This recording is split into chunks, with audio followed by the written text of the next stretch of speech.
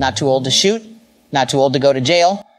16-year-old Ralph Yarl was shot by 85-year-old homeowner Andrew Lester, who faces felony charges. Lester claims he was scared due to the teen's size and thought he was breaking in. Ralph Yarl is 5'8" and 140 pounds soaking wet. Ralph's family and Kansas City mayor argue race played a role in the incident.